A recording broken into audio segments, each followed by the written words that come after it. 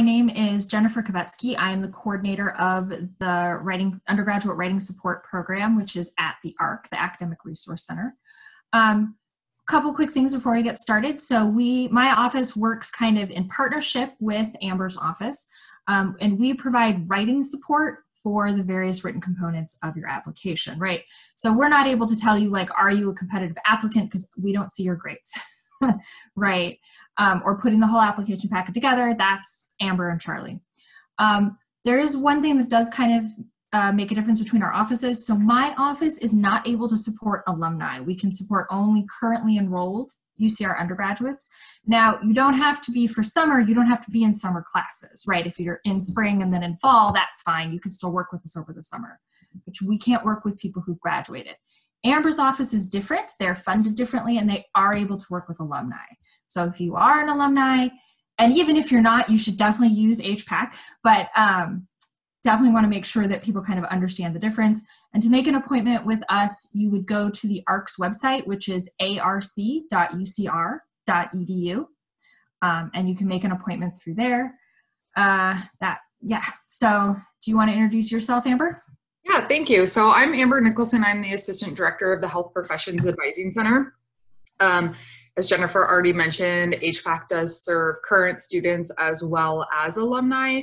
So if you are getting ready to graduate, or I should say have just graduated or getting ready to graduate and are looking for some help with your personal statement, you might want to prioritize working with the staff at the ARC, particularly if you're having questions or concerns about how to craft your story, sentence structure, grammar, syntax, spelling.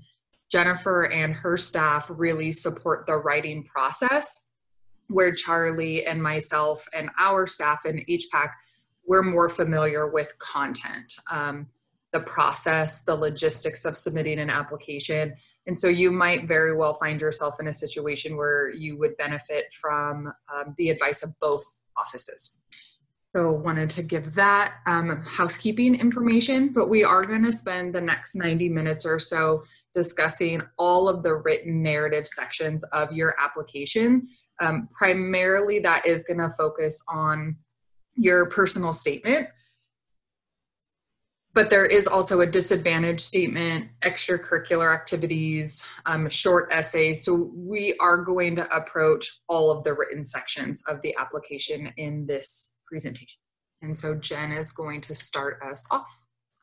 All right, so at its most basic, the personal statement, and really all of the application sections, but especially the personal statement, is a coherent narrative about who you are as a person and as a future health professional, right? Kind of who are you, why are you doing this? And this is to help give the reviewers some sort of sense of you beyond your GPA and test scores. Yes, those are absolutely important, but you are more than your GPA.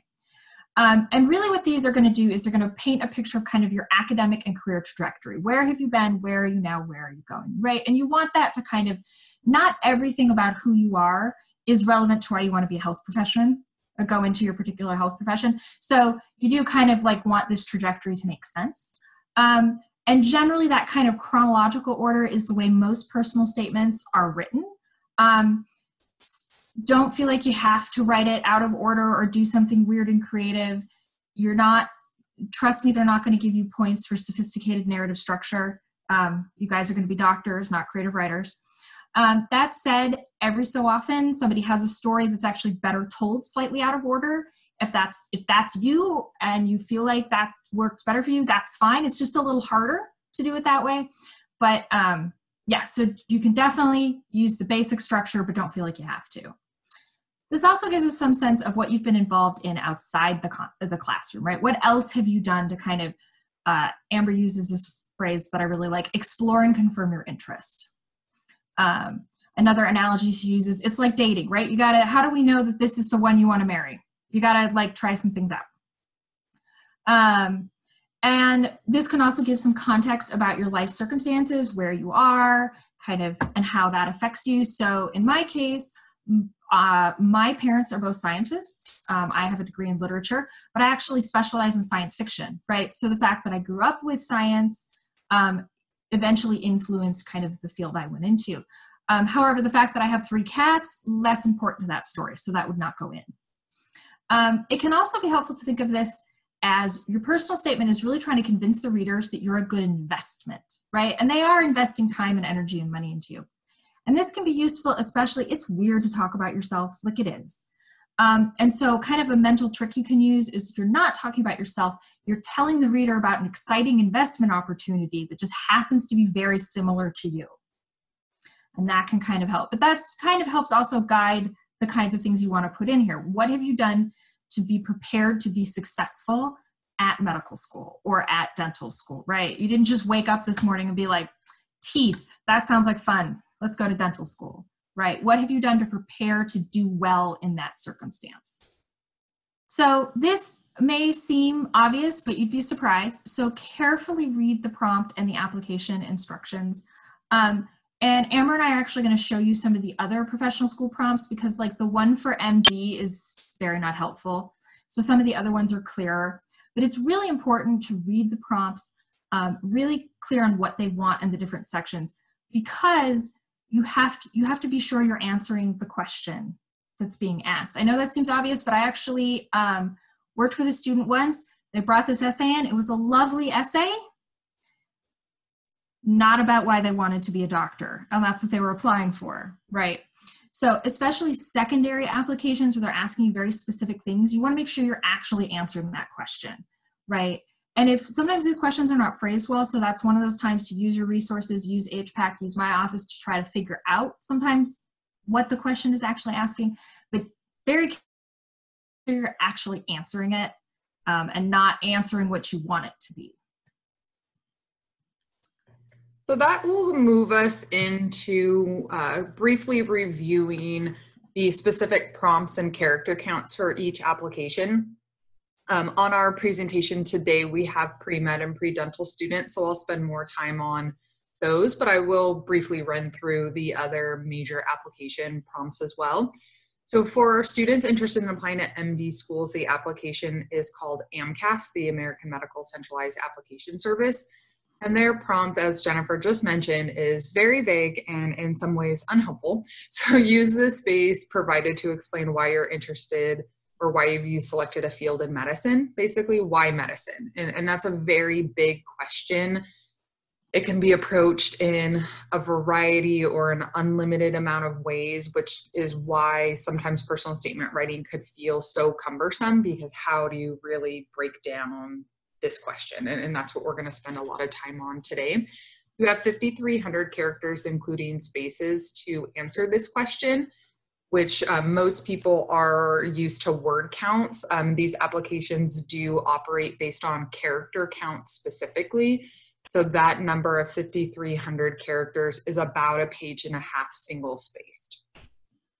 For osteopathic medicine or DO medicine, their application is AACOMAS.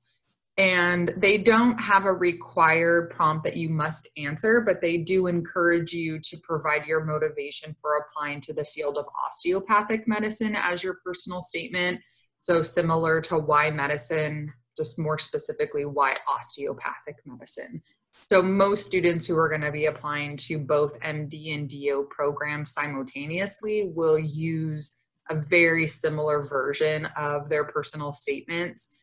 Because the question is very similar. They just might add additional language to their osteopathic personal statement that specifically addresses why osteopathic medicine is the right form of medicine for them to practice. And their character count, including spaces, is the same. It's 5,300 characters, including spaces, so about a page and a half single spaced. For pre-PA students, this prompt is basically the same. Why do you want to be a physician assistant? And they have 5,000 characters, including spaces.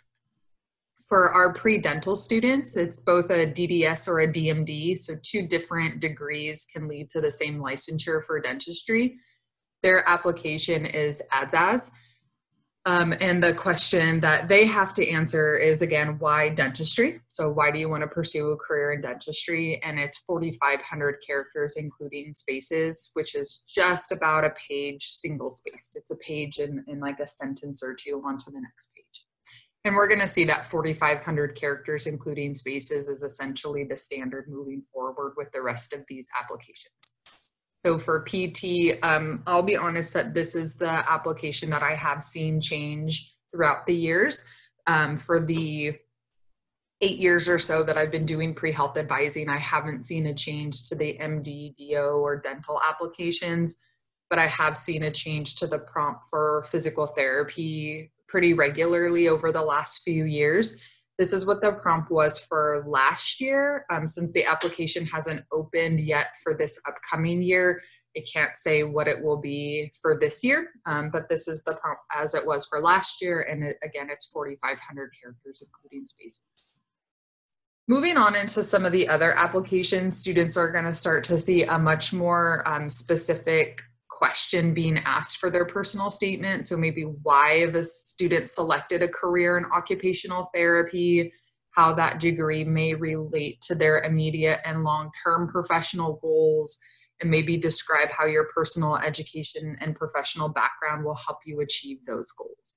So a much more specific question, essentially asking you, how did this interest start? What have you done to explore and confirm your interest? And what are those long-term goals or those outcomes? So kind of that 3-part process.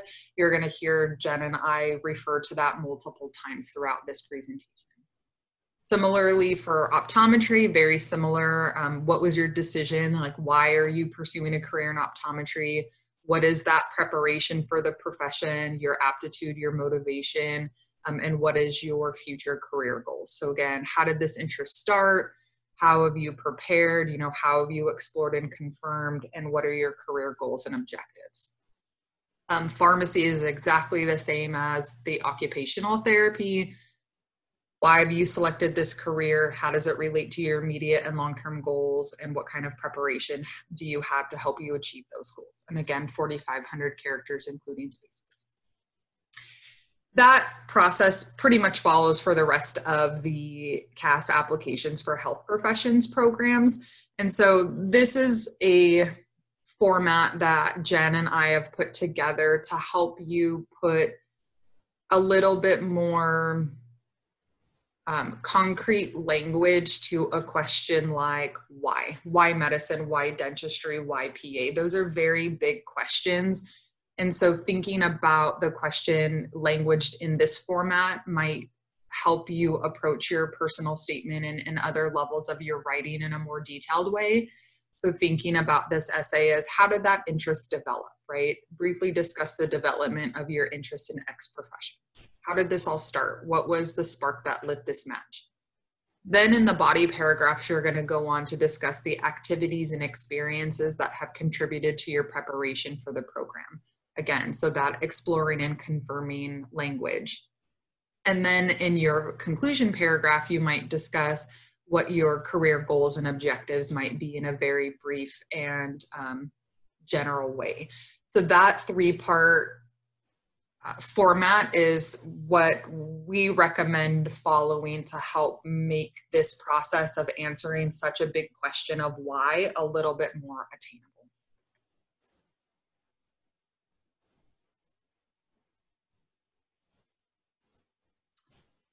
All right, so now that we've kind of talked about what the general requirements are, it's time to get started. So your personal statement can draw on lots of things, right? And so it's a good idea to start thinking of all the things that you've done that have influenced you, especially for the MD application, because you guys have to write a lot of stuff. So you might want to think about your personal history, your family background, volunteer experiences, clinical experiences, and these can be good and bad experiences, right? Sometimes bad experiences are why we do something. Because the personal statement, 5,300 characters, is room for 2, maybe 3 body paragraphs. So we tend to end up with mainly your clinical experiences. Often things like research ends up in your most meaningfuls, which the MDs have. I don't think the dentals have most meaningfuls. Or if you've been an SI, we'll pull that out, put that in the most meaningful. But these are generally going to be paragraphs, examples about you doing the thing or volunteering in a medical capacity or shadowing a dentist, right? Making sure you kind of know what you're getting into. But you do want to make this comprehensive list, because for all of you, you have to do activity descriptions. You have to do your secondaries. So make a list of all of your extracurricular activities, because you're going to want all of them. Generally, these are only from college or on, so high school, yes, high school is important, but now that you're in college, high school doesn't really matter. The exception is if you were an Eagle Scout or a Gold Star, which is the Girl Scout equivalent of an Eagle Scout, right? A very big high school accomplishment might go on here, but generally speaking, college on. And for the extracurricular activities, those do not need to all be medical, right? Those can be everything, right? Maybe you play intramural sports. Maybe you teach Sunday school. Maybe you belonged to a club. When I was in college, I belonged to a sword fighting club, and I'm an English major, so it doesn't matter, right? For the extracurriculars, everything kind of goes in there. But it's very useful just kind of come up with a list of everything you've got, because that then gives you something to draw on. Okay, so often where we start is, how did you initially kind of become interested in this field, right? Where did this interest start? Now, it's possible you have a moment where the heavens opened up and the angels sang hallelujah and you knew you wanted to be a doctor. But honestly, most of us don't. If you do, great, it'll be much easier to write this. But most people do not have that. We kind of found our way here kind of through a series of events, right? But usually looking back, you can kind of see, oh, this is kind of when I started on this path. This is when I got interested in this particular field, right? Amber always says, what was the spark that lit your match, right? Like, let's get started. And then what have you done kind of to explore that interest in, learn more about that this is what you want to do? Essentially, have you explored and confirmed your interests? And then kind of, where are you going? We want this to make sense, right? If you write me a lovely essay about you want to revolutionize healthcare policy in this country, great. I don't know why you need to be a doctor to do that, though, right? You might want to take a different path. So we do want whatever you're doing to make sense in your long-term goal. You might also talk about any unusual obstacles you've had to overcome. This often ends up in the disadvantage statement, but sometimes it ends up in the personal statement.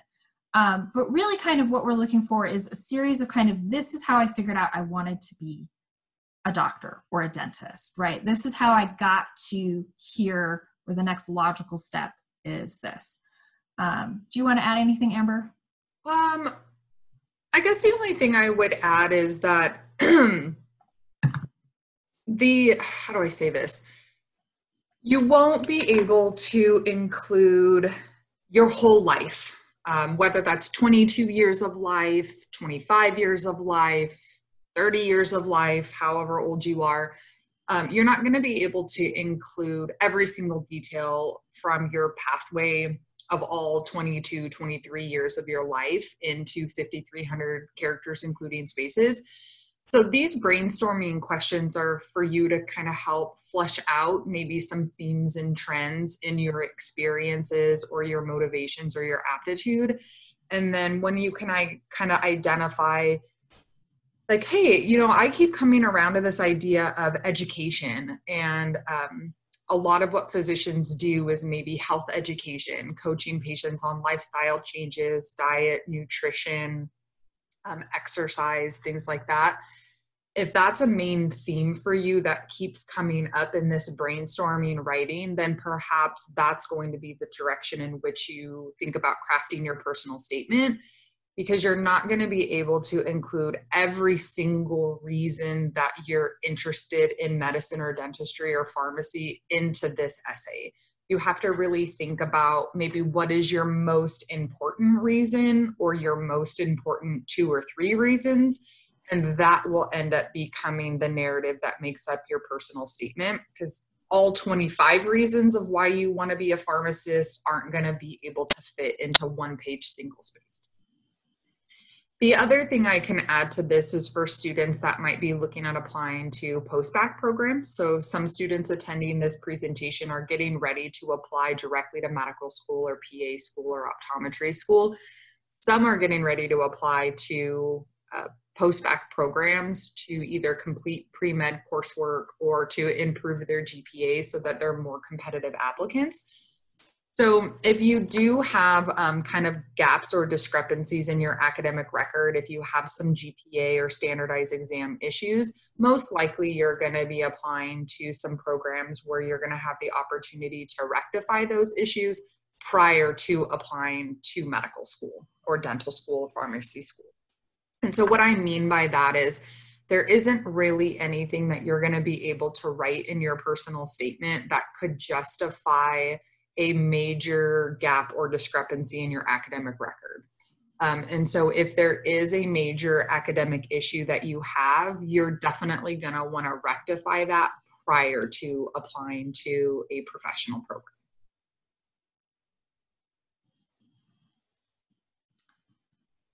All right, so I'm an English person, so your personal statement is a story, right?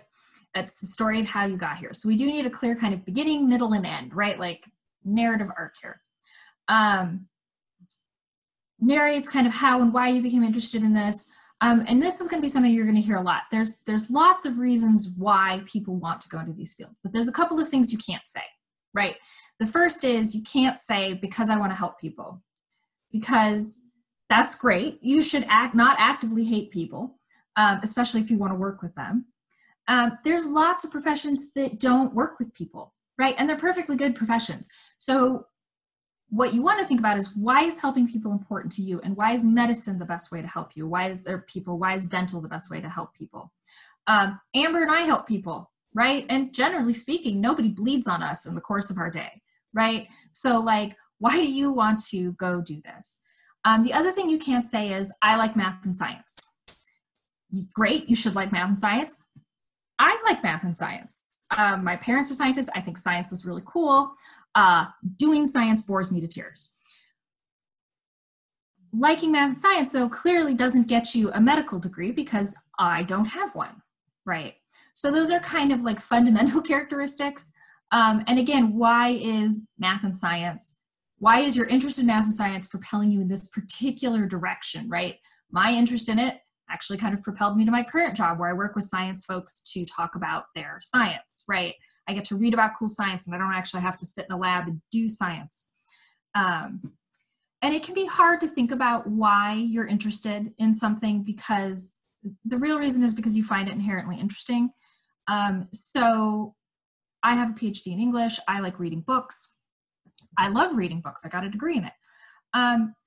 But when I really think about it, the reason I like books is I love meeting new people, because I find people and their stories endlessly fascinating. And books are a way for me to meet new people from all over the world, from different places and times, right? I'm not lying. That's true to me. That's a reason I like books. And there's other reasons people like reading. So one of the things you're thinking about here is kind of, what is my reason behind my reason, right? What is my real reason, not just because I like it? And often the way we kind of get at that is showing you how you're kind of going through, like, oh, I had this experience and helped me. I realized I liked this particular part of this experience. So I pursued that a little bit more. And that's how I've decided I want to be a dentist, right? So kind of that growing with.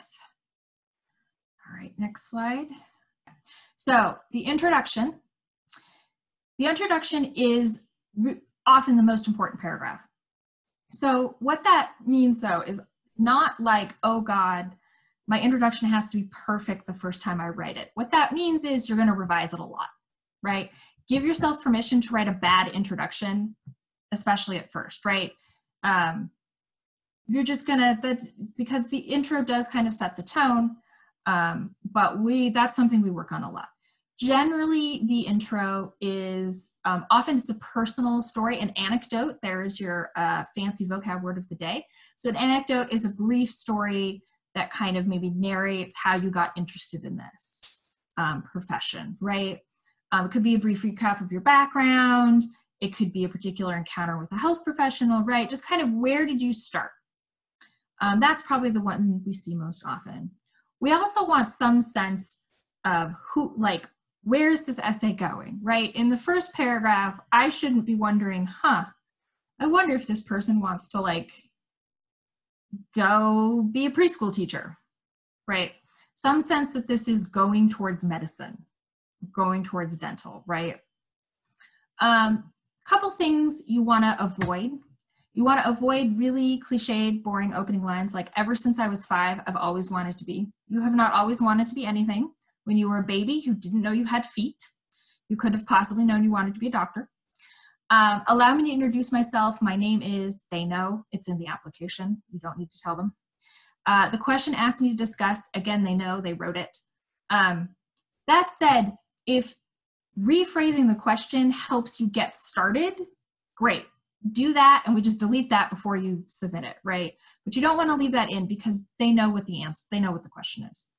The other thing you want to avoid is that really kind of dramatic opening hook that they told you guys to use when you were doing the UC Common App, right? That's probably the last time you guys had to write one of these essays, and they tell you to have that attention-grabbing first sentence.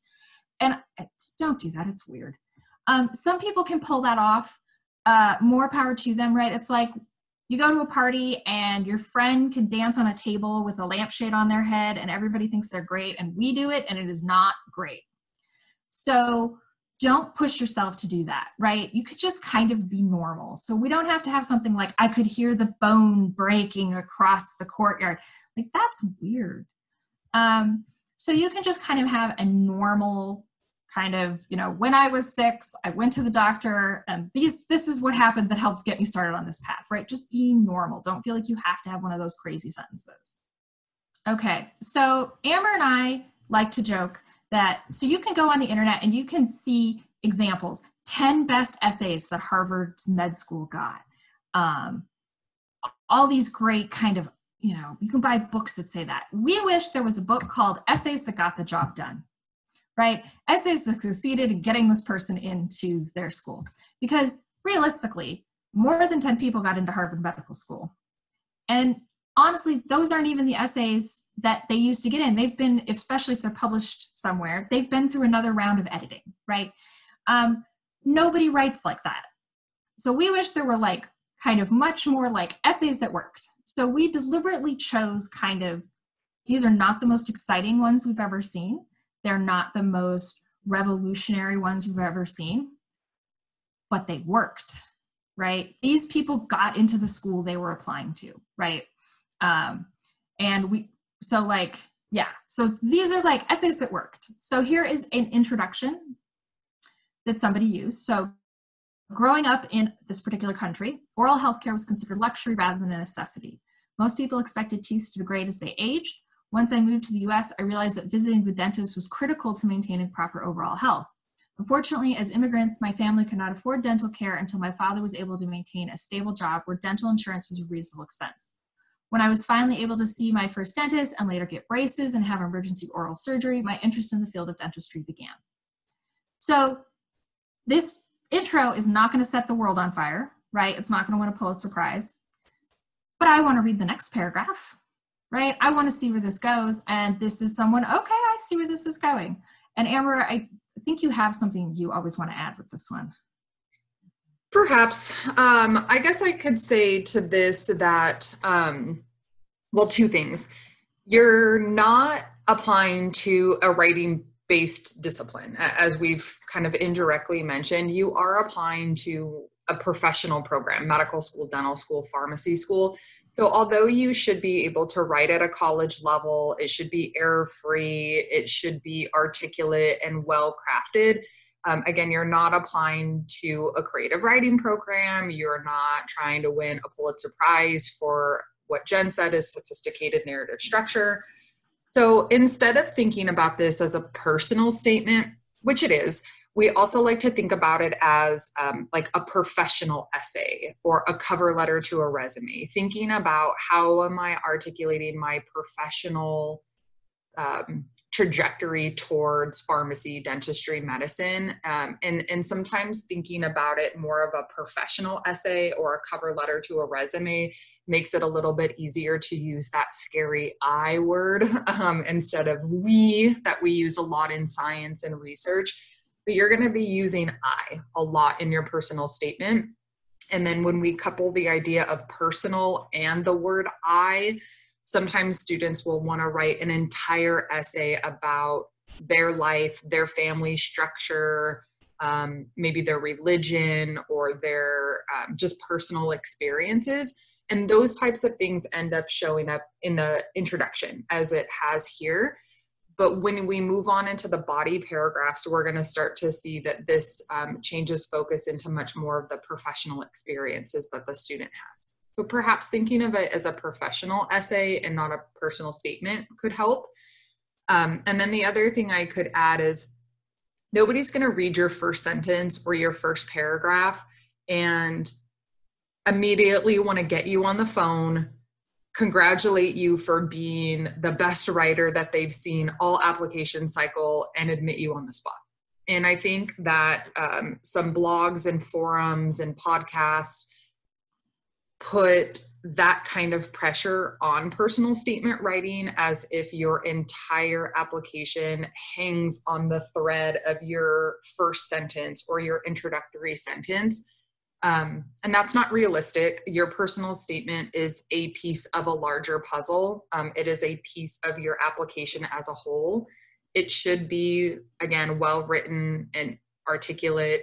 It should make a coherent point. It should not just say, I like science and I want to help people, therefore I want to be a pharmacist. It does need to go deeper than that. But at the same time, it's not going to be the thing that either gets you in or gets you rejected. It's a piece of a larger puzzle. I sometimes tell students, we could make this be the most beautiful essay they've ever seen, but if you have a 1.9 GPA, they're not going to read it. Right. Right. The other thing too is that example is an example. It's not a template. Thank you for adding that. You do not have to write it like that. In fact, probably won't write it like that. We deliberately picked that example because many people have similar experiences and it's helpful to see how one approach. The reason I like writing is there's no right answers. So that is one way to approach that. That is not the only way. There is no best way. But yeah, don't be like, I have to start that way. And that's one of the reasons Amber and I were initially reluctant to put an example in, because sometimes students see it and think it's a template. That's just one way to get started. So for body paragraphs, we keep saying, how did you explore and confirm your interests? That's really what we're doing, right? What clinical volunteering, experiences have you had, right? I am a strong writer. I could probably write an essay for med school. They might notice I don't even know first aid, right? So you want to show like, how have you done various things to be sure this is the right path for you? You also don't want to just say, I volunteered, because great. So you want to explain why this thing is important, why this helped move you along on your path. So you had this experience, maybe you volunteered at the Riverside Free Clinic. How did that help you confirm that this was the right path for you? How did it help you figure out that medicine or dentistry was the way you wanted to make a contribution? How did that experience help confirm that you even just wanted to work with people, right? Kind of how did this help you figure out, yes, this is the right path for me? You also want to use what we call generally specific examples, which I know is not the most clear term. So you can't be so general that anybody could say it. If you're just like, I volunteered, like, okay, that's too general. But in these essays, 5,300 characters is really not that much. We generally don't have room for really specific stories. Like, I remember Mr. Smith and it was a cold day in April. Like, that's lovely. The English major in me loves that. You don't have time for that. So what you kind of want to do is hit the middle point, right? So maybe what you were going to talk about with Mr. Smith was he didn't listen to the doctors. I bet you saw lots of patients who didn't listen to the doctors. So you can say, as a volunteer, I saw, older patients who kind of really were reluctant to give up their autonomy to conform to what the doctor wanted. And here's what I learned from that experience, right? So it's still specific to you and your experience, but it's not like, I remember Mr. Smith and his diabetes, because you just don't have time. So you kind of want to hit that middle, like, here's a common theme I saw among lots of patients, right? Chronic conditions and lack of access to healthy food. That might be something you want to talk about. Patients who kind of didn't engage with the doctors, or patients who did engage with the doctors, right? Maybe a doctor who was really good at working with patients who often don't listen. right? Those kinds of things. So that's kind of what you're looking for with these generally specific examples. Yeah, they're like takeaways, or I guess like a summary when you think about my experience as a whole. What are those themes and trends that kind of bubble up to the top? What were those things that I saw over and over and over again? And going back to the brainstorming, that's what can kind of help flush some of that out. And then I just wanted to very quickly point out again, the reason we keep saying you can't just say, I want to help people and I like math and science classes, is because that would be true for every single person applying to a health professions program. That would be true for a pre-med, a pre-dent, a pre-pharm, a pre-PT, a pre-PA. Every single one of the 120 health professions uses science in a way to help people. And so those are kind of those common denominators. So thinking about kind of that second bullet point here, how do you want to help people? Like, how does helping people look to you? In what way do you want to help somebody? That's what we're trying to get at here. That's that next layer down, is what does helping somebody look like? Because that could be oral health, but it could be education. It could also be law, lawyers. If you ever talk to a lawyer, one of the main reasons they're going to say they went to law school is to help people navigate the criminal justice system. So it's that, how are we helping people, that we're trying to help you all get to. Okay. All right. So here is a kind of, we Amber really kind of condensed this. So, but just to kind of give you an idea again of what a body paragraph might look like. So as a volunteer at Kaiser Permanente Urgent Care Pharmacy, I experienced the true abilities of pharmacists in the real environment. I saw pharmacists as leaders in the community who build relationships with patients by being the most accessible healthcare professionals. Pharmacists were able to consult with patients in a professional manner while also maintaining interpersonal connections. I observed how pharmacists were able to manage high volumes while also delivering accurate and detailed responses to patient and physician questions. Most importantly, I learned that pharmacists are the bridge between many healthcare professions and the community, as most treatments revolve around medications. Through my exposure to pharmacists as the drug experts, the variety of settings in which they can work, their roles as leaders in the community, and as collaborating members of the healthcare team has led me to confirm my interest in pursuing pharmacy as a profession. So a couple of things I want to highlight here. Again, not the most exciting paragraph, although arguably you do not want your future pharmacist to be exciting, right? But there's a couple of things. One, this person is demonstrating they understand what pharmacists do. They understand the roles and the nature of the profession, right? You see them kind of consult with patients, building those interpersonal collections, being accurate while staying busy, like all of those things. You also, this is a problem sometimes with paragraphs about shadowing, is because when you shadow, you don't do anything. You just literally stand there. So sometimes those paragraphs end up being about the person you're shadowing, which is lovely, but that person is not going to medical school. They already did. So this person is saying, I observed how they did these things, right? And then they bring us to the conclusion, because of what I observed, this is why I want to be a pharmacist, right? Because lots of times I read essays where people are like, I saw this stuff, they'll stop with, as most treatments revolve around medications. And I'm like, and does that make you, like, that's true. The pharmacist reading this will be like, yeah, that's true. But it is not telling me why you want to be a pharmacist, right? So you do need to have that, I like to call it the so what. So this makes you want to be a pharmacist? Why?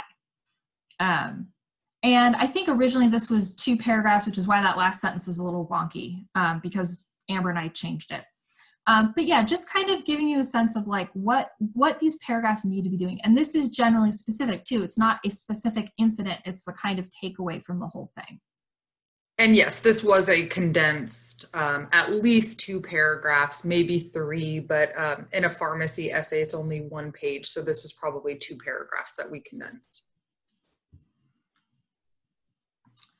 All right, so the conclusion is a lot easier actually than you're probably thinking it is. So really what your conclusion is doing is, where are you going, right? What is life after your health profession school look like? So you want to avoid sweeping generalizations. I'm going to cure everyone. I will provide free healthcare to patients, because realistically, no, you're not, right? If one person can provide free healthcare, that's great. They should like go into Congress. I'm not even sure Bernie Sanders by himself can do it. You're also not going to be able to fix everything, right? Or cure everyone. For example, I am extremely nearsighted because my eyes are the wrong shape. There is no cure. There's treatments, but no matter how hard my eye doctor tries, he can't fix it. It's just the way I am. And sometimes, I mean, my eyes are not going to kill me, but sometimes patients have things that like they're not going to get better from. So you don't want to kind of be like, I'm going to fix everything. You also want to avoid being set on one type of medicine because you don't know what your residency is going to be, right? And this is one of those, like, you're supposed to like know that you don't know. If you have friends who have gone into like, they're pursuing a PhD or a master's in like biology or chemistry, they get very specific in their conclusion about what they want to do. You guys don't get to do that. So yeah, you just kind of generally medicine. I think dentists can be a little more specific, but you still don't want to be like, I'm going to be the top oral surgeon in Western Massachusetts by the time I'm 30. Like, that's too specific. Don't do that. Yeah, and the reason, so dentists can be a little bit more specific because residency is optional for dentistry. So after your 4 years of dental school and you have your DDS or a DMD, you are licensed to be a general dentist. And then about 20% of dentists will go on to specialize in ortho, endo, perio, whatever. And so because that's more of an option, a student could include that in their conclusion. For medicine, everybody has to do a residency regardless. Even family medicine or primary care is an additional 3 or 4 years of residency. So residency is not optional. Specializing is not optional for medicine. Every physician has a specialty. Even family medicine or primary care is considered a specialty. And unfortunately, you have some control over that process, but largely you don't have a lot of control over that residency placement process. And so you want to be able to be kind of more flexible in your conclusion because you really don't know where you will end up with residency. And a lot of it is based on your USMLE Step 1 scores and some other factors. So you want to follow kind of the next point that Jen's going to go into, particularly if you're pre-med. So I like to say what you do in your conclusion is you're going to give us kind of an overview of the kind of doctor you want to be, right? Are you leaning towards research? Are you leaning towards primary care? Are you interested in working with underserved communities, right?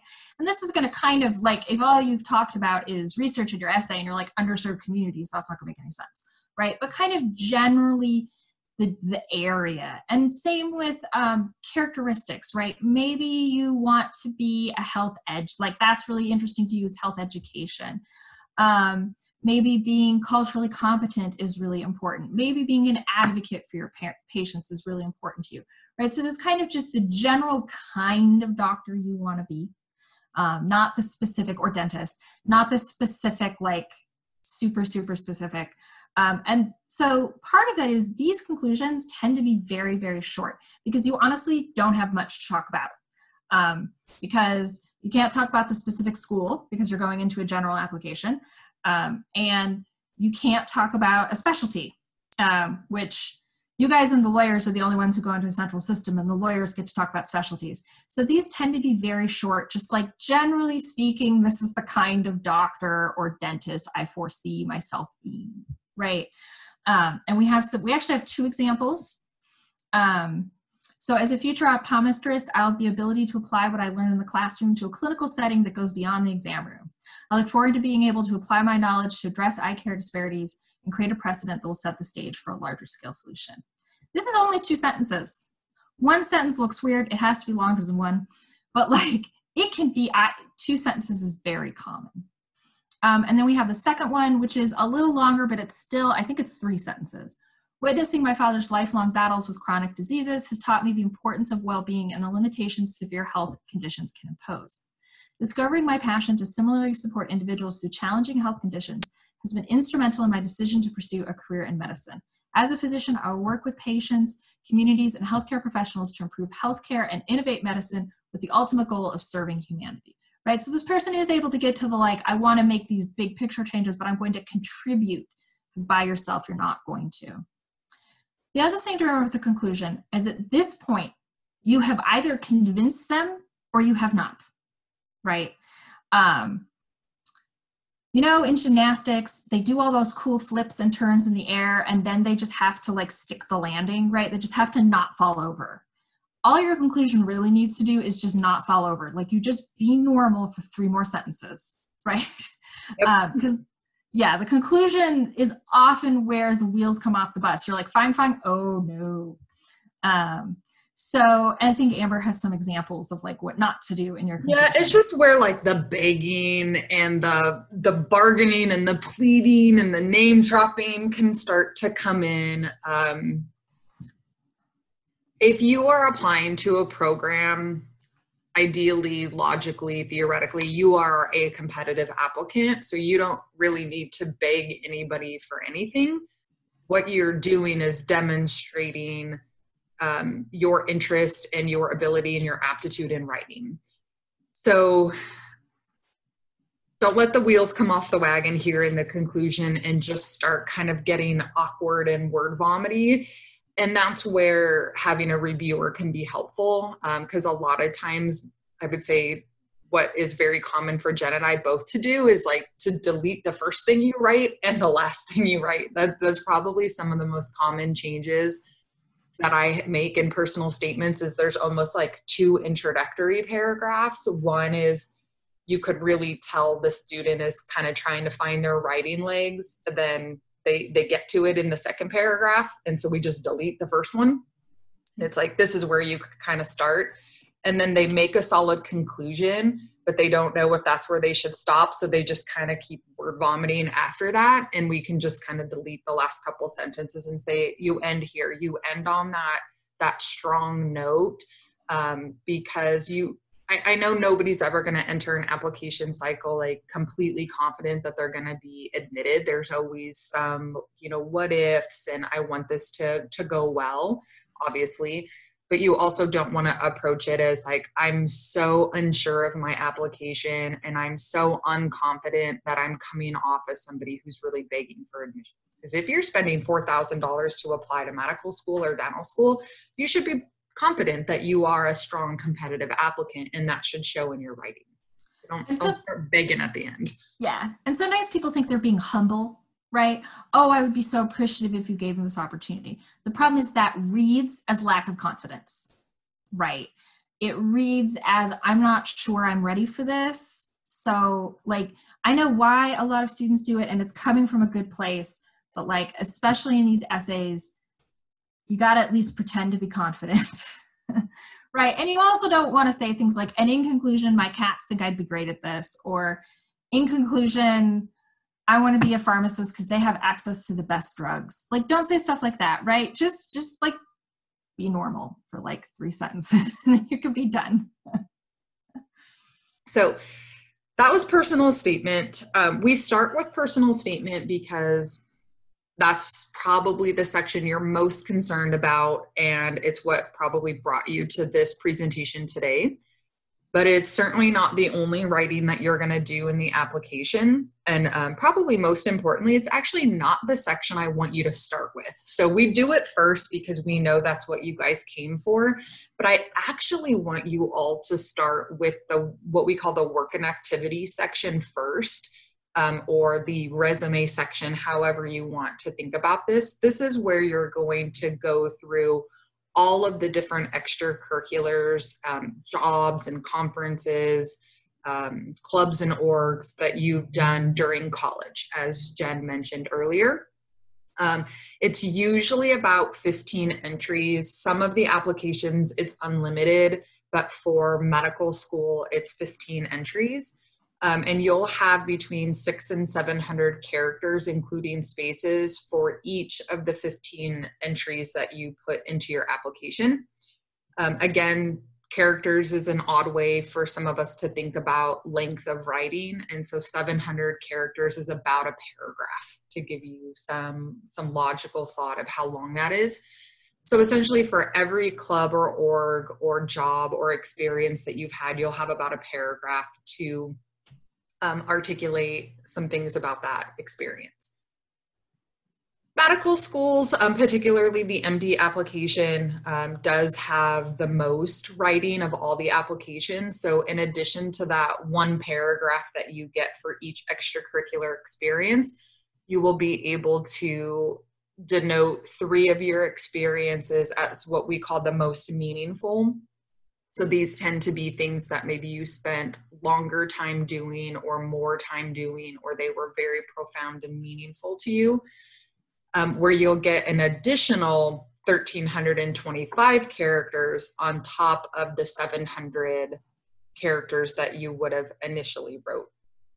So in total, your most meaningful experiences are about 2,000 characters. So that's about 3 paragraphs. So you would have 3 paragraphs for your 3 most meaningful experiences, and then 1 paragraph each for each of the additional 12 or less experiences after that.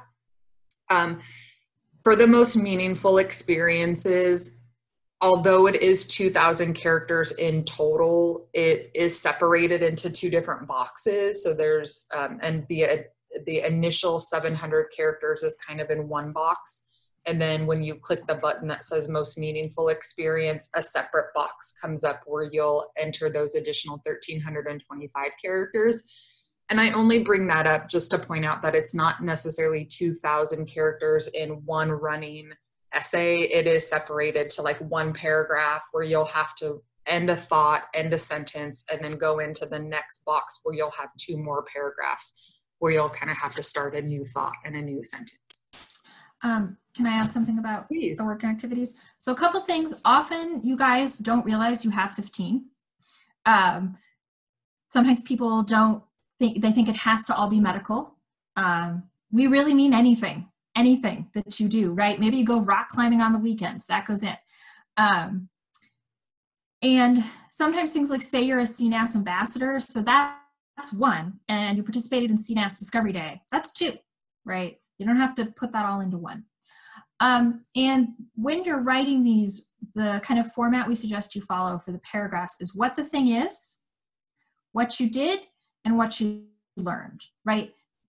Outside of UCR, and even within UCR, I don't know what everything is that happens on this campus, right? So you do need to tell us something about, to tell the reader something about what the thing is. Now, sometimes people overcorrect on this one, and I get a whole paragraph about the org, and like, no, right? Riverside Free Clinic, it helps it's got the name, is a community-based clinic that provides healthcare at low to no cost for community members, right? What the thing is.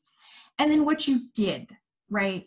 What did you do as part of it? Did you attend meetings? Did you do various things? And then kind of what you got out of it, right? Sometimes what you got out of it will be medically related, but don't feel like you have to push it, right? Like I have to come up with how this is medicine or dental related. Maybe you were a tutor and this helped you improve your ability to explain complex things. Maybe it gave you an opportunity to work with a wide variety of people, right? Maybe it helped you develop your leadership. Those are all perfectly good things that you could develop from an experience, right? So what the thing is, what you did, what you learned. Exactly. That's kind of the rhythm, the routine, the recipe that we would recommend. That's not required. This again is our recommendation as advisors to make this process more approachable to students. So you could attend different blogs or podcasts or forums, and somebody else might give you a different recommendation. This has been successful way to approach this that Jen and I have seen over the years. So again, this is our recommendation on how to approach this. And we would do this in narrative format. So paragraph format, complete sentences, not bullet points. So in a resume, you would more likely kind of just bullet point the things that you did and the outcomes that you gained. But in this section, we would prefer it to be written more in a paragraph format, a narrative format. This is a section that is what I would consider much easier for students to write than a very big question like why medicine, and how do you really break that down in a way that makes sense for you. That's going to take quite a bit of time and quite a bit of drafts to get through. And if your writing is rusty, or you're a science major and maybe you haven't written anything since freshman English, or even during that time you don't really feel like you had strong writing skills, this is going to be a much easier place to start because it's less philosophical and it's more factual. And I'm a scientist within my undergraduate education, and generally our science-minded folks are more comfortable in fact. So really saying this is what the program is, these were the specific roles and responsibilities that I was charged with, and this is what I learned and gained or developed, and kind of doing that for each extracurricular experience is going to start to rebuild the writing skills that you might need to then go into a more complex essay like your personal statement. So I would really recommend that you start with this section first. And as Jen mentioned, this is going to be everything that you've done during college, cultural clubs, religious clubs, hobby clubs, social clubs, fraternities, sororities, honor societies, pre-med or pre-health clubs. It could be hospital volunteering, shadowing, research, paid jobs, all kinds of paid jobs, even if you work at dining or housing or the ARC or for Uber or for Best Buy. It's going to be all different types of experiences that you can put into your application. And the last thing I'll say with this is when you think about what you learned, gained, or developed, try to be positive about what those things are. And I guess I mean that maybe particularly in research. Sometimes I see students that do research and they might write like, what I learned is that I didn't want to do research and I didn't want to get a PhD. And that may be true. And I definitely appreciate your all's honesty in writing something like that. But maybe think about a more positive skill set that you learned through research. Like, did I learn how to be a better problem solver? Or did I learn how to be more analytical? Did I learn resiliency? Because a process of research is just constant failure in some ways, like this didn't work and I had to do it again and again and again. So yes, there can be truth to like, I kind of learned I didn't want to do this, or I learned that, you know, some of these things might be inherently like really difficult or challenging or negative, but you still have the ability to potentially put a positive spin to that. So that's going to be the extracurricular section. Every single application has this high school stuff that could be applicable, as Jen mentioned earlier, could be Boy Scouts, Girl Scouts, like if you were an Eagle Scout or a Gold Star, in addition to if you did like an ROP program, a work opportunity program in high school where you obtained a medical license, maybe you became an EMT, a medical assistant, a dental assistant through like a high school ROP program, that would be something to include into this section as well. So every single thing that you've done during college in a cumulative way will be reported into this application. It's not a snapshot in time of what are you doing at the time that you apply. It's what have you done throughout your entire 4 years or 5 years or 6 years or 10 years, however long it's taken you to complete your degree and apply. Some things you did your freshman year and you learned what you needed to learn from them and you moved on into a new experience. So even though you no longer are actively engaged in that experience, you were at some point in time. And so it would still be included into your application.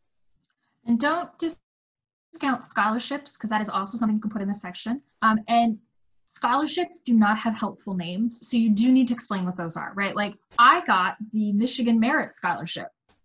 Does that tell you guys anything? Right? So I would need to, if I put that in, explain, like briefly explain, this is all Michigan seniors who had a certain GPA got $1,200 towards college, right?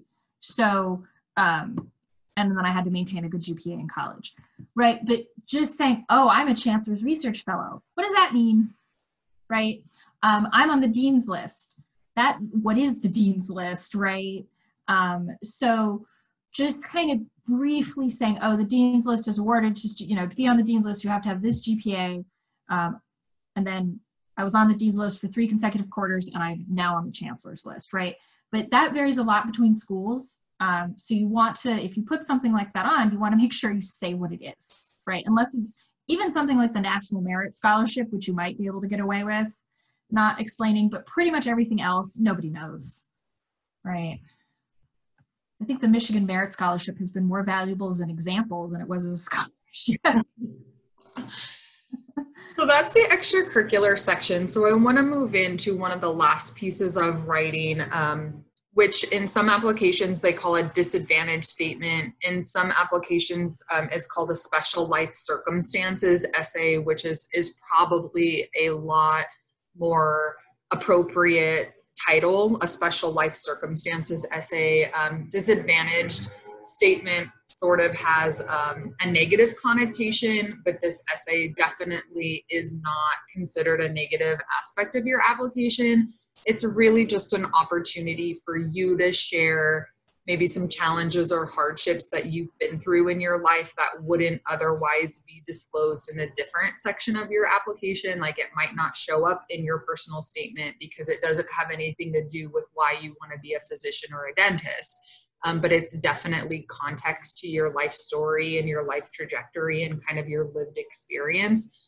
And so Jen and I don't love the term disadvantage statement, but that is what the medical school application calls it. The dental school application calls it a special life circumstances essay. For the MD application for AMCAS, you get 1,325 characters, including spaces for this essay, which is an incredibly short amount of space. It's about 6 sentences. So most likely you'll use every single one of those characters if you're going to write this essay.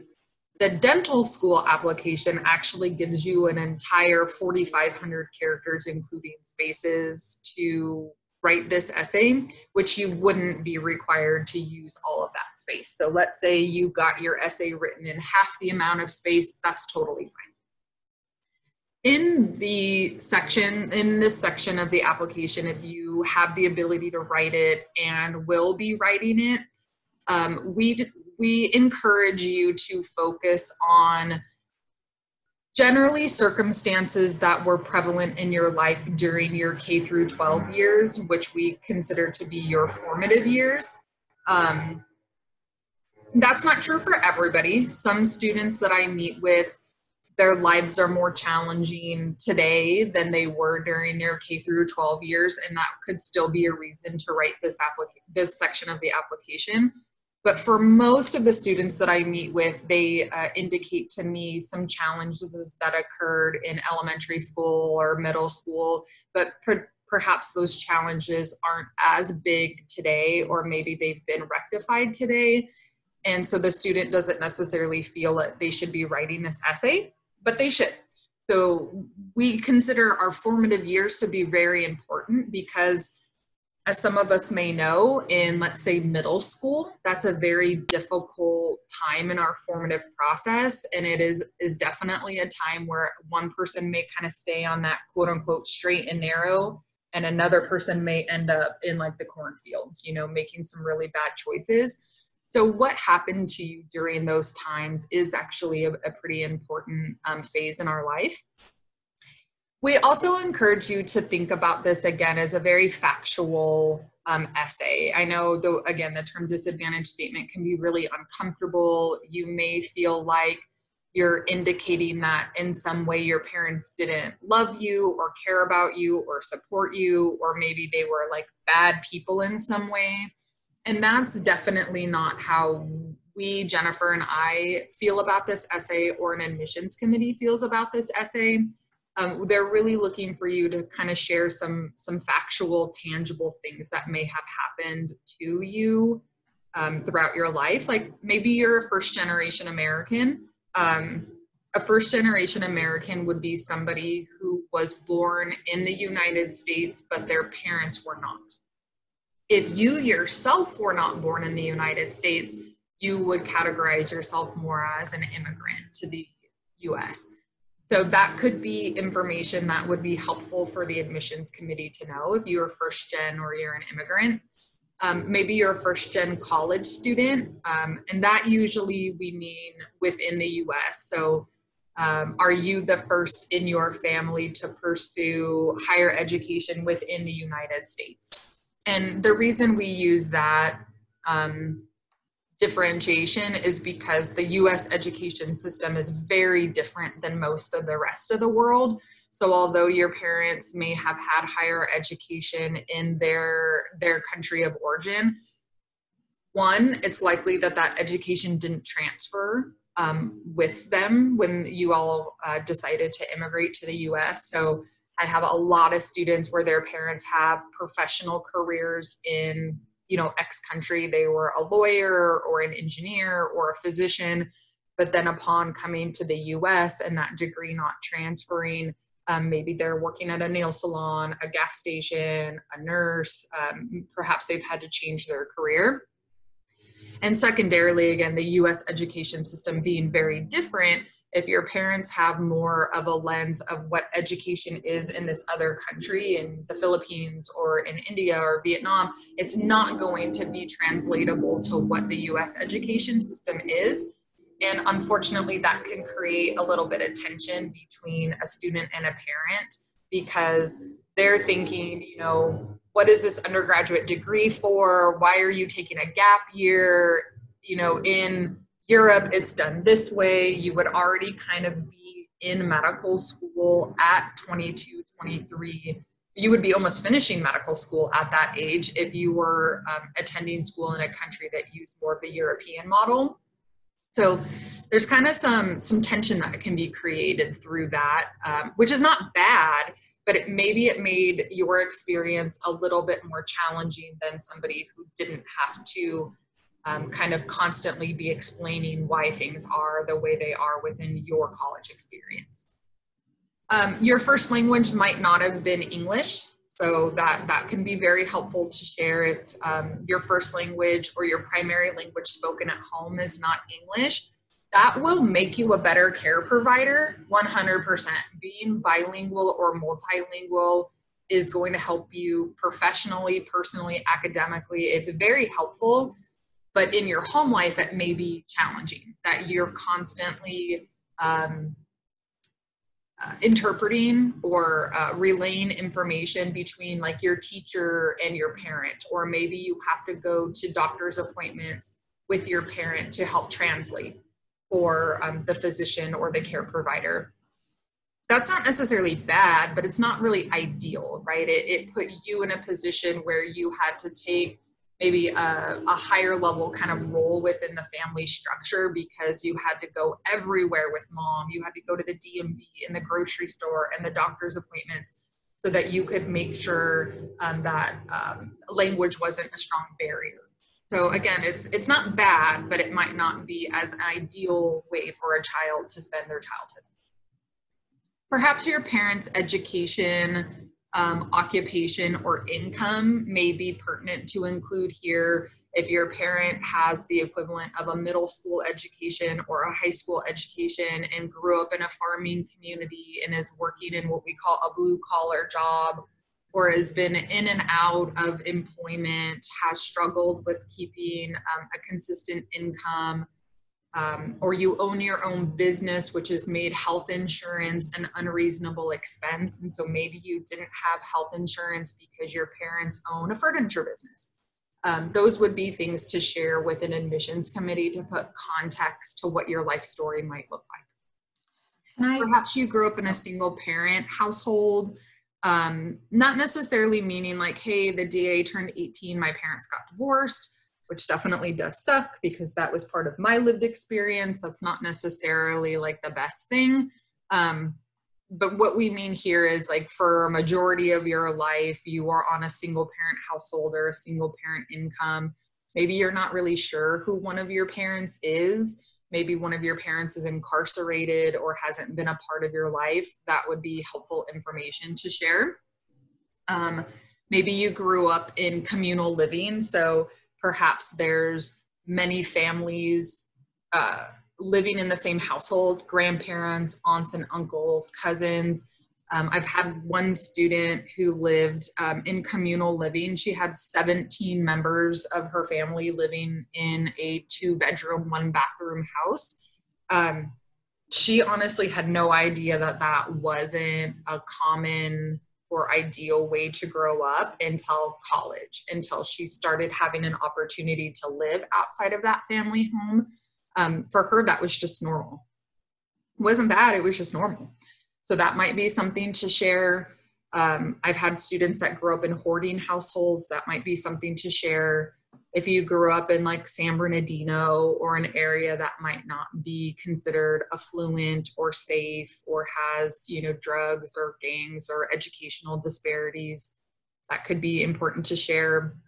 If you've been required to hold a job to help pay for college and family expenses, that would be helpful to share. And then I have et cetera. So et cetera is where I think we get into things that students feel they have to be able to say in order to write this essay. Like they have to be able to say, I grew up homeless, or in an abusive environment, or I'm ex-military, or I have children of my own. And those things would absolutely be applicable to a special life circumstances essay. But all of the things that I just mentioned and some context that Jen will probably add here as well are still things that would be applicable to this type of essay. And they're things that almost all of my students are going to say, at least half of this applies to me. And so that would be an indicator that it would be helpful for your application to share those details with the admissions committee. So I'll take a breath there and let Jen add some context to this. And there's a couple chat questions I'll read. Okay, so a couple things. So I've had some students say, yes, I was raised by a single mom, but we always had food on the table and a roof over our head. And that's great, right? I'm glad that you had that, but that's not ideal, right? What if your mom got sick? You didn't have another parent to pick up the slack. What if your mom had to work 2 jobs to put food on the table and keep a roof over your head? Then, you know, that you maybe she wasn't able to help you with your homework, right? So this doesn't mean your parents are at a disadvantage. Okay. So one, it's not a competition. Don't be like, I've had some students go, well, it's not like I'm a refugee. And I'm like, it's not the oppression Olympics. The other thing to remember is this doesn't mean your parents didn't love you and didn't want you to be successful. So but it does mean things were harder than they needed to be. So my parents actually both have master's degrees. So when I went to college, my parents knew ahead of time that books were going to be really expensive. So they set aside extra money for when we went to the bookstore to buy my college textbooks. According to my mother, she didn't know how much more expensive they'd gotten. But we get there, I see it costs like $200 for a calculus book, and my mom's like, yeah, don't worry, we know. I didn't have to worry about it, right? Even though my folks didn't have a lot of money, they knew to anticipate that expense, so they were able to kind of set aside money. This doesn't mean maybe your family, you all went to the bookstore and were like $200 for a calculus book. That doesn't mean your family didn't figure out a way to get you that calculus book. It just means like, it was easier for me, right? And so that's one of the reasons we encourage you guys to talk about that. That was an extra stress that you kind of had to go through that in an ideal world you wouldn't have. Also, if you go on the internet, you'll see people say like, oh, it has to be a real disadvantage to go in here. Yes, it does have to be a real disadvantage to go in there. But they mean things like, a not real disadvantage would be when UCR was doing its big first gen push and they were highlighting staff and faculty and students who were first generation college students. Every time I went to anything, they're like, are you first gen? Do you want a sticker? And I had to say, no, I'm not first gen. And like, if I wrote this about like, it was so hard that everybody else got recognized and got stickers and I didn't, that's not a real disadvantage, right? But being first gen so like, you don't want to be like, oh, it was so hard that I didn't get a sticker. But that's what you want to avoid. But for many of you, coming to this country is not easy, right? Having parents that don't speak the language of the country is not easy. And so it doesn't mean your parents don't love you. It doesn't mean things didn't work out, but it is worth bringing up here because it gives extra context for who you are and where you come from. And a lot of this, the other reason you want to talk about this stuff, it'll make you a better health practitioner, right?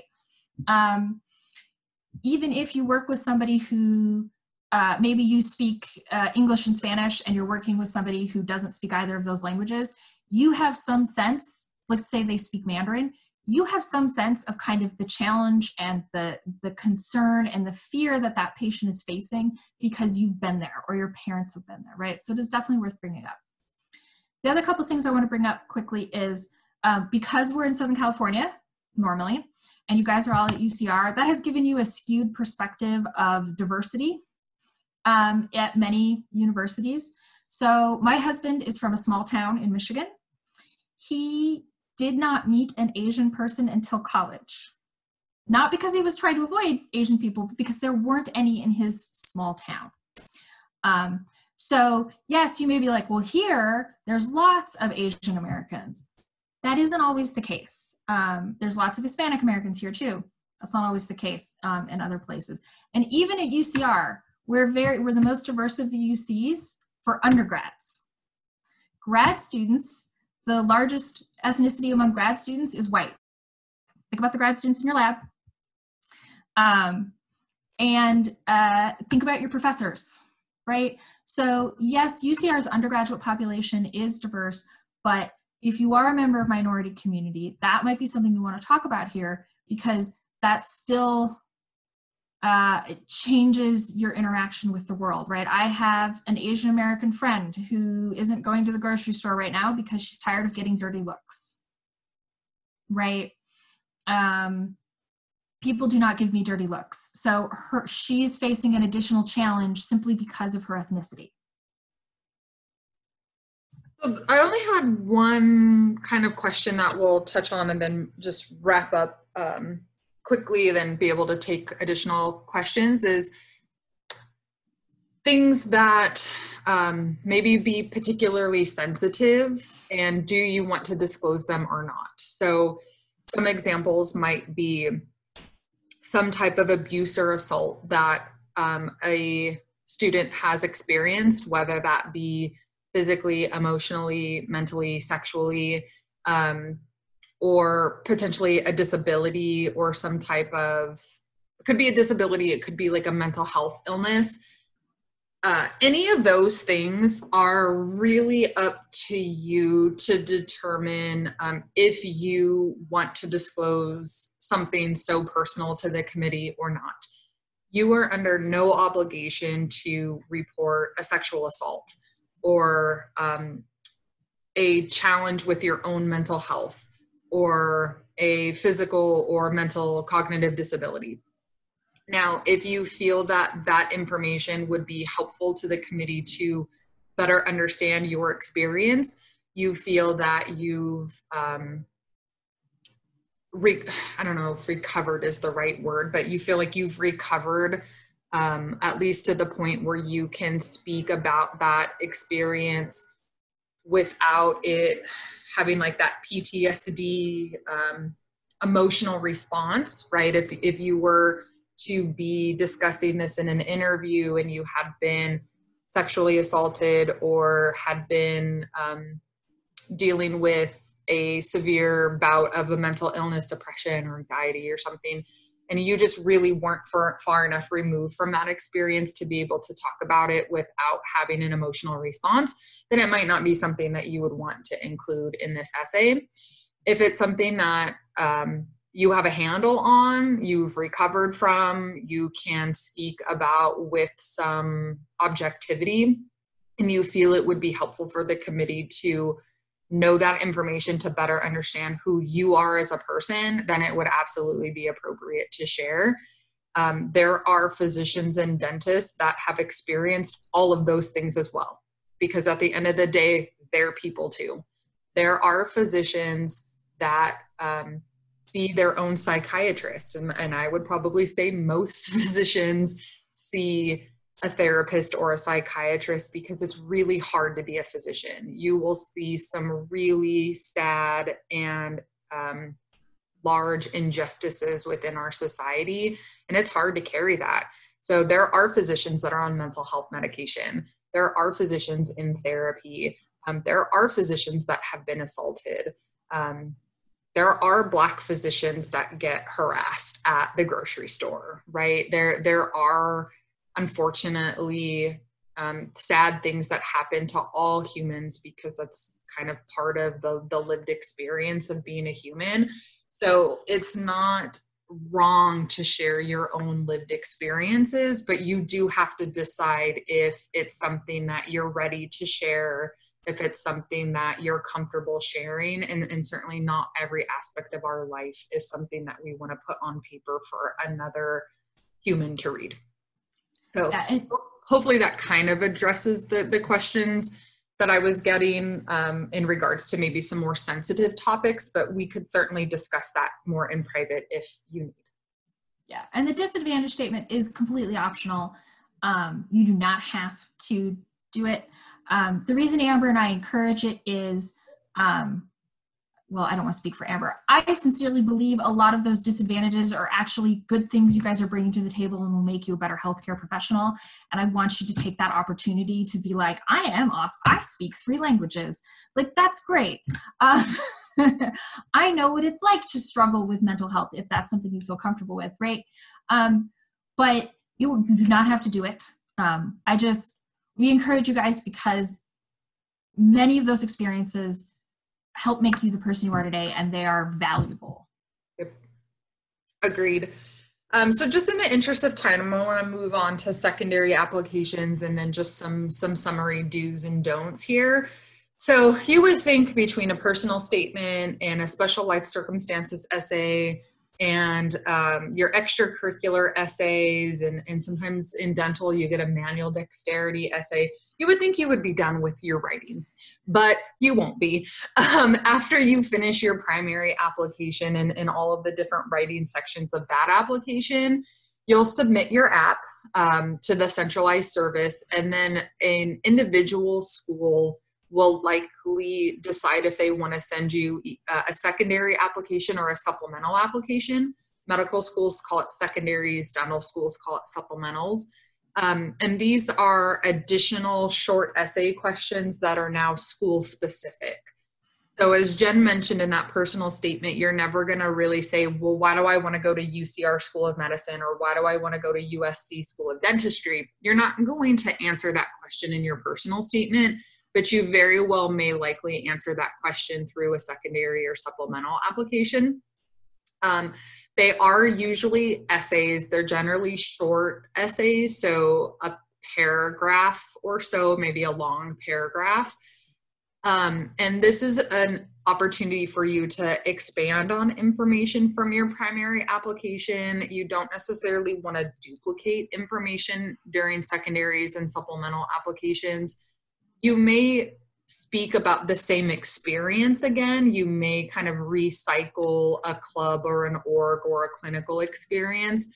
But when we say don't duplicate, we mean don't go into your primary application and just literally copy and paste the language that you used in your primary application into your supplemental application. You can use the same experience, the same Riverside Free Clinic or dental shadowing or FDC or something. You can use the same club or org, but you want to be able to frame that experience in a different way that is answering the new question that you're being asked. Can I add something real quick with that? Yeah, just let me add to that. We're not going to spend like a whole lot of time right now going through what to write in secondary applications, but we did host a secondary application workshop earlier in June, and it was recorded and it's posted on our HPAC YouTube channel. So if and when you get to the point where you're at secondary applications, there's a separate 1 hour workshop hosted by 2 of my past students that go more in detail with that. So real quick with the duplication, some things you have to, you're not going to come up with another name for the Riverside Free Clinic. That's what it's called. But as Amber said, we don't want you to just copy and paste. And often for big experiences, you can focus on more than one thing, right? So if you were an SI, for example, you could talk about the education, you could talk about the leadership, you could talk about public speaking, you could talk about explaining difficult concepts, right? So it can still all be within supplemental instruction, but you'll focus on different things in different places, right? So just kind of keep that in mind. But yeah, the name of SI is supplemental instruction. It's not going to be additional teaching that is not done by the instructor of record. Like it's called supplemental instruction. Yeah. And so what Jen's referring to, sometimes we'll say like the lens at which you choose to evaluate your experience, right? Like if you're talking about being an SI leader in one essay, you might talk about kind of meeting a student where they're at and identifying what that student's learning style is, kind of the idea of like individualized care.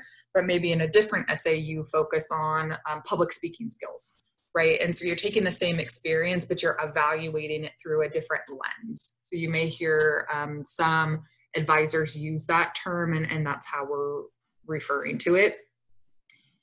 We want these submitted as quickly as possible, so they will come with deadlines. You could get a secondary application in August, and the deadline might be December. I beg of you, do not wait until the deadline, because your application isn't going to move forward until you submit secondaries. So a general rule of thumb is about 10 to 14 days. Once you receive the secondary is when you'll want to submit it. These are generally very specific questions, and sometimes they'll start to get recycled through different schools. So we don't find students struggle with secondary and supplemental essays the way that you might feel uncomfortable with the personal statement. So this is kind of down the line that I'm talking about this, but by the time you get to secondary applications, you'll likely be a lot more comfortable with your writing, and this probably will be easier than you may be thinking it is right now. It's probably not going to be too challenging. If you do run into trouble, you have HPAC, you have my office. Especially some of the secondaries are weird. So I like to joke, I don't know what normal ones look like. I only see the weird ones. Oh, yeah. Yeah. Because if it's a quote unquote normal one, students usually feel like, I know how to answer this. I don't need to ask for help. We might see one like, tell me a sentence or tell me a statement that's not true that you wish was true and why, which is one of the USC secondaries. So that might be something that you say, okay, what should I write here? And we'll say, I don't know, what's a sentence you wish was true? Like, I wish education was free. That's what I saw a student write. So, you know, we'll kind of deal with that when it comes. Just some do's and don'ts here. I'm not going to necessarily go through all of these because you can read them. The one I want to highlight is the one in red, is to not have too many thoughts. And this goes back to something that I said earlier. You know, you can't put 25 years of life into 5,300 characters, including spaces. You really have to sit back and think about, like, what are all of my reasons to be a dentist? Like, let's get an idea of what all of those are. Now we need to start to rank them. What are the most important to the least important of my 25 reasons? And then those most important reasons will likely be what flushes out into your personal statement.